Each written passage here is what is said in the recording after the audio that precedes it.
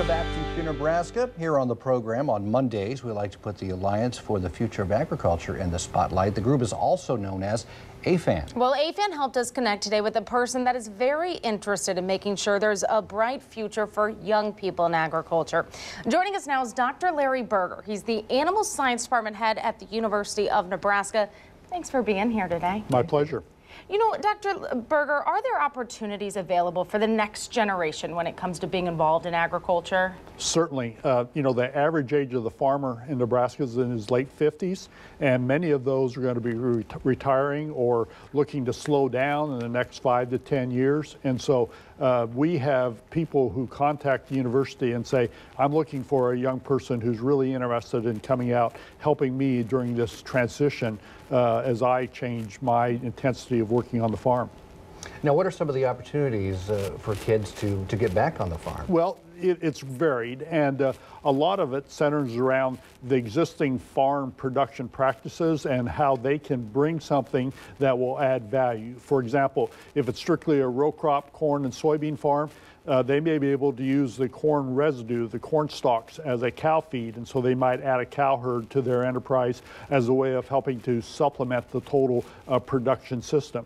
If they're interested in pork production, they may add a swine finishing unit to that farm, take advantage of the swine manure that can be used as a real cheap source of fertilizer. And so they not only add the experience and technical expertise to raise those livestock, but they also add a new dimension to what that overall farming enterprise can involve. Why is it so important that we do get those younger generations involved in agriculture? Well, it's critical because they are our future. In a place like Nebraska where agriculture is a dominant part of our economy, we need to constantly be replenishing the personnel that are out there raising livestock, raising crops, helping us be the very foundation of the animal and crop enterprise in Nebraska. And so as people want to retire, as they get older, many times the opportunity is there. It's just matching the right young person with the skill sets to complement the existing farm production program. Are you seeing more kids getting interested in the farm again? I am, certainly.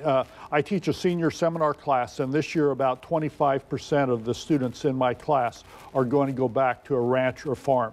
That's grown over the last 7-8 years.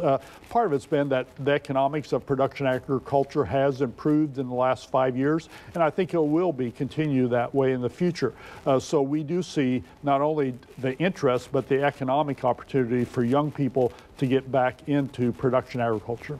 So, go ahead. No, Brad. I was just going to say, so if there are some kids out there that are interested in this, what do they do? How do they get involved? Well, first off, get a skill set that's really helpful and adds new capacity to the farm.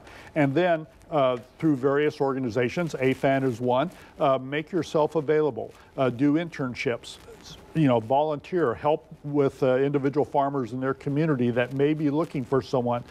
Establish credibility, establish yourself as a person who's willing to work hard, who has knowledge, who has ability that can complement the existing skill sets. That will make you attractive. If a student's interested, it's not just physically working on the farm itself, but there are other broader opportunities as well. Well, certainly all the different industries that service production agriculture are looking for bright young people who can continue to add value to what products they sell to the farmer. And so it's not just production, but it's all the related industries where we need really bright young minds to replenish those who are starting to move on to other things. All right. Well, thank you very much for being here. My pleasure. All right.